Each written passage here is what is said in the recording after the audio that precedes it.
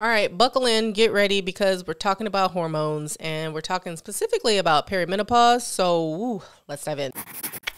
Now, if you don't know, menopause itself is defined as having one whole year, so one calendar year without having had a period. But perimenopause, well, that's a little bit more vague. For many women, it can begin in your mid to late 30s and it can last for literally a decade or so. And the symptoms that you could have during that range of time are vast. So some common things that I often see are things like weight gain, especially around the middle. I often also see women's cholesterol and lipid panel skyrocket out of nowhere, and that's often due from that drop in estrogen.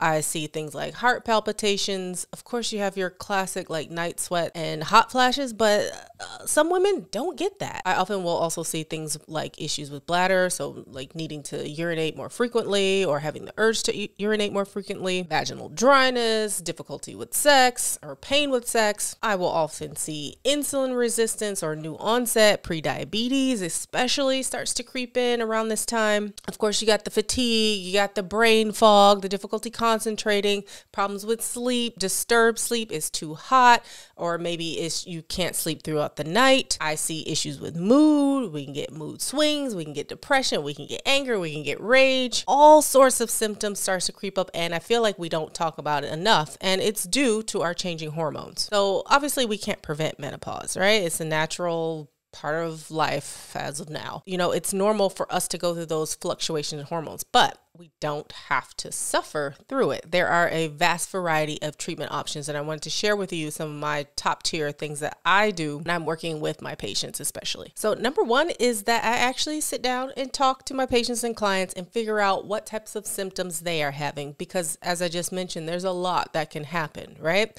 And unfortunately, there really is no quote unquote test to say that you're in perimenopause. We often just use symptoms as a guideline. So yes, you could be having irregular cycles, but usually what I see first before that are some of these other things that I mentioned, you know, like the difficulty sleeping, the changes in the mood, maybe the night sweats, et cetera, et cetera.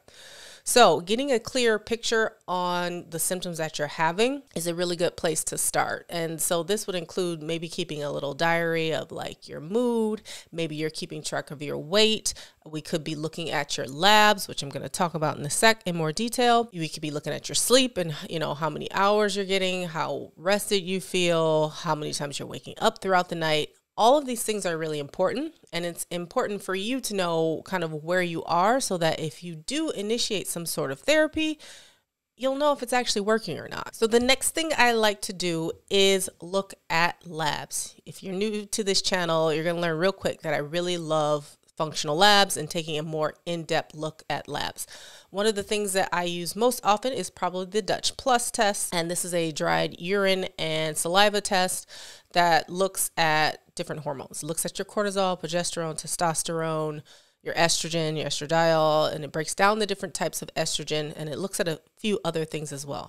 I'll leave a link to a video where I've gone more in depth on this test, but this is a great one for me. For one, to get a baseline of where you are, and then if we do implement anything like a HRT or MRT, this is a great way to track what the heck we're actually doing, and also another great way to see if treatment is actually working. On top of that, I also will do more in-depth testing as far as looking at your lipids and looking for insulin resistance, because this is often a sneaky thing that comes up. And we think it's due to that drop in estrogen, is that cholesterol levels tend to rise. Your LDL may go up, your particle number may go up. Even though you haven't changed your diet, you could be eating and exercising the same way, but that change in your hormones does some sneaky little trick, and it can really mess with your lipid levels as well as how your body responds to glucose. So we could also start to see some insulin resistance creep up.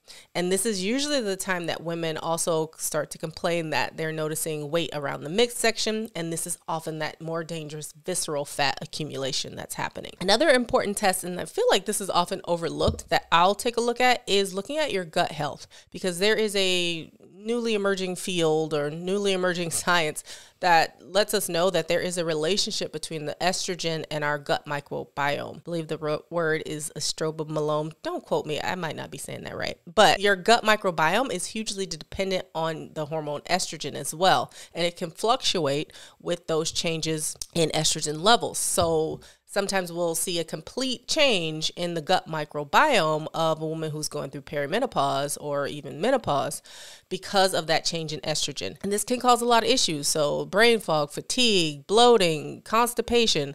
A lot of things can happen when the gut microbiome gets disturbed. On top of this, I also like to look at how well the liver is disposing of our estrogens. Even though estrogen may be decreasing, it is still possible in this phase to have what we call estrogen dominance, where your estrogen levels, although declining, may still be way higher than your progesterone. And we want to make sure we're eliminating that excess estrogen in that way and disposing of it safely, that your body is getting rid of it and not converting it to a more dangerous type of estrogen that can lead to a higher risk of things like breast cancer. So taking a look at, again, something like a Dutch test to see how your body is actually metabolizing that estrogen and disposing of it is a great way. And then also making sure, looking at your gut health to make sure, are you pooping it out properly? And is your gut health on point is hugely important. And this can make a huge difference in and of itself, just kind of cleaning up the gut, working with your nutrition and looking at those results. This can make a huge difference even without adding any hormone therapy or any other herbs or supplements. This can make a huge difference to symptoms. Like I've seen this clinically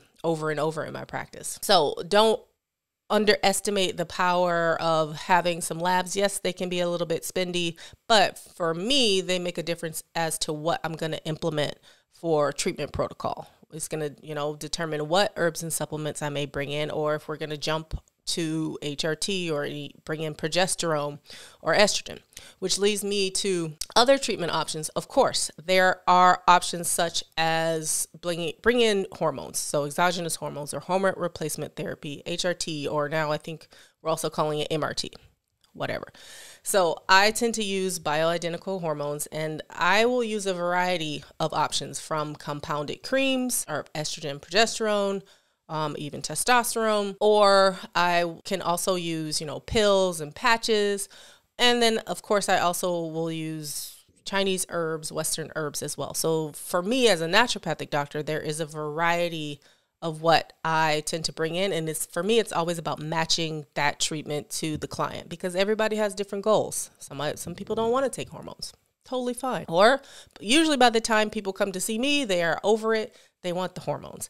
And a huge part of that is also educating that we now know estrogen is protective in many ways. Cardioprotective, neuroprotective, it's great for our bones, et cetera, et cetera. So don't be afraid to have that discussion. If you have questions about that, talk with your doctor and also educate yourself. I will leave a link down to 2 books that I really like. One called Estrogen Matters, and the other one I think is called The New Menopause,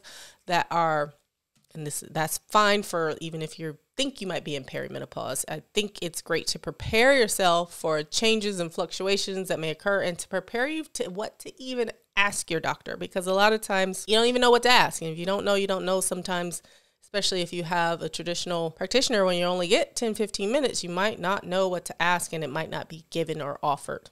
So educate yourselves. Now, when it comes to supplements, a huge range here, and it's really gonna depend on what symptoms you're treating.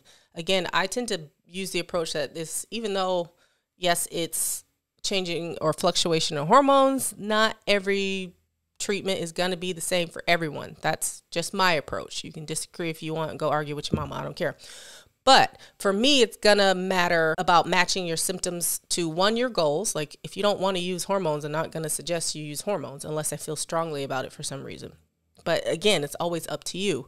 But number 2, it's like matching the severity or the type of intervention that you want or that you're comfortable with the risk profile and what you're willing to deal with. That being said, it depends on not only what your goals are, but it depends on what area we're treating or what area we're targeting. So if we're looking, say we do some testing and we're looking that you're not disposing of estrogen properly, or you're pushing towards the more dangerous type of estrogen, maybe we'll use something like DIM that helps to eliminate that excess estrogen and helps to push you down the healthier pathway of estrogen metabolism.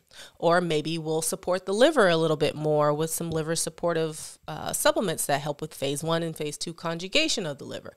Or maybe we'll bring in some Chinese herbs. There's a number of formulas that either can help with sleep, that can help with mood and rage that sometimes comes along with that. But again, it always is going to depend on what aspect we're going after. Again, not a one size fits all.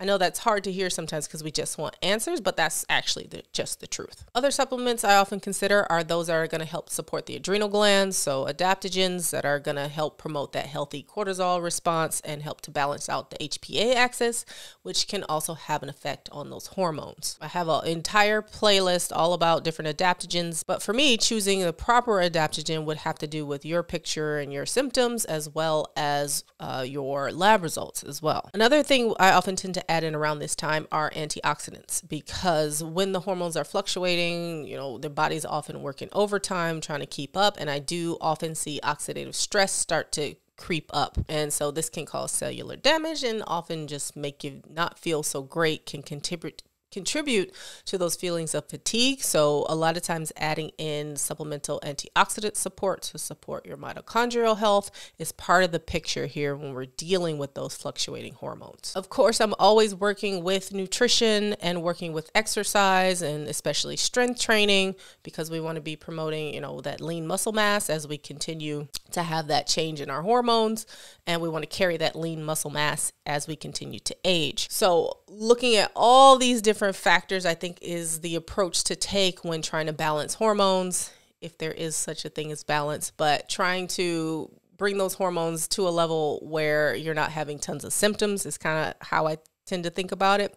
So using this whole body approach, so looking at your gut health, looking at your liver metabolism, looking at the hormone levels, looking at your stress profile, because cortisol, if we have chronic stress and there's lots of cortisol, that's going to interrupt our hormones even further. So making sure we have some mindset techniques. It can be cognitive behavioral therapy. It could be meditation. It could be journaling. It could be breath work. Whatever it is that's going to work for you and to really help you to produce less cortisol is going to be helpful. So what I really want to stress here, I know it's a lot of information, is that one, you don't have to wait until you're completely menopausal to get treatment. I have patients or clients who have started in their 30s with some of these recommendations. So it really depends on where you are in your journey, but I want to empower you and help educate you that you don't have to suffer in silence. Number two is to educate yourself, because a lot of times this information isn't freely offered in your primary care setting. One, they don't have time. Two, they don't know any other options a lot of times about anything other than HRT. And still some docs are under the impression that it's dangerous or that it's bad to prescribe these things. And it can be bad depending on a certain subset of people, for sure. That's always going to be true. But we know that there's a lot of benefit and, cardioprotective, et cetera, for hormone replacement therapy. So educating you and knowing what's available can make a huge difference. So I hope that this was helpful. I hope that you learned something. If you'd like to learn more how to work with me, you can click on the link down in the description box. I have a couple options below. If you have any questions or want me to go into more detail in any of these aspects, just leave a comment down in the description box. Otherwise, I'll see you in the next video. Bye.